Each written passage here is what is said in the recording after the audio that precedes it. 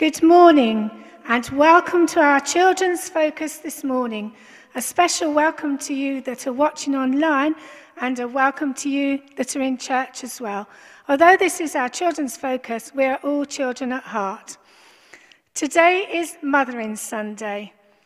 Mothering Sunday is the fourth Sunday of Lent, when many years ago it was thought important for people to return to their home or mother church once a year.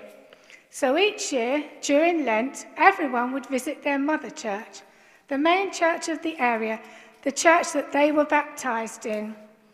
This meant the return to the mother church became an occasion for family reunions when children who were working away returned home. Historians thought it was the return to the mother church which led to the tradition of children being given the day off to visit their mother and their family. Now, children, you may have found a way to show your mums how much they mean to you on this day and how much you love them. Well, in my box, I've got some things that may give you a clue as to how you may have helped or you may help another day.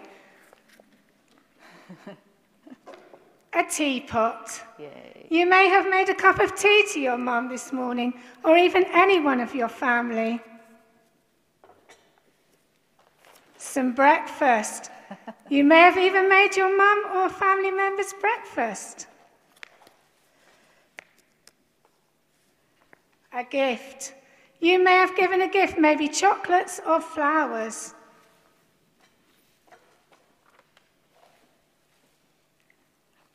Time.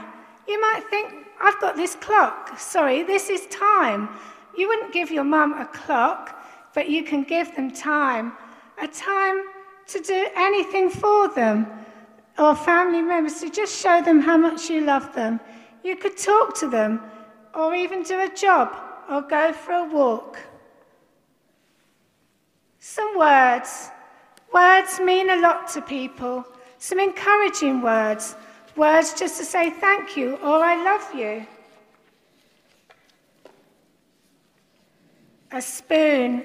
You may have done some jobs to help make a cake perhaps, or tidying up your mess or washing up, but it's always good to help in the home where you can.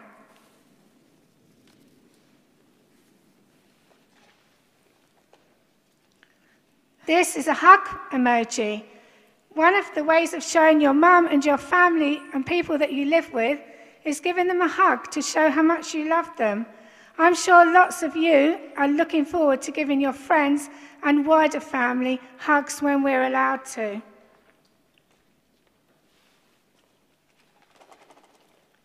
And forgiveness. This is in my box because you may have done something wrong at home. We all do wrong things, whether we're young or old. And God wants to forgive us all and show our love for one another, because this makes us happy as a family. God shows that his love is for us all, each and every one of us, you and me and everyone in the whole wide world, and he gave us the greatest gift of all, the gift of his son Jesus, so that we can have everlasting love. In our gospel reading today, we will hear the most famous words of John 3:16, telling us that for God so loved the world that he gave his only Son, so that everyone who believes in him may not perish but have eternal life. Jesus is the light of the world. When we can learn about God from Jesus, we will shine with God's love and light. Jesus has given us God's love, healing, and forgiveness. God will still love us even when we do anything wrong. He's got a plan for us all, plans to do great things in our lives.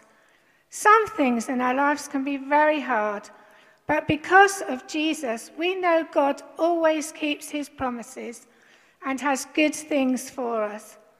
When we don't know what is going on, or if we can get confused, we can turn to God and we can pray for peace. Dear Lord, thank you that you love us all, even when we do wrong. Thank you for your forgiveness to us. When we are troubled, let us know you are there for us. Help us to relax and ask for your peace and guidance in what we do. In Jesus' name, amen. Amen.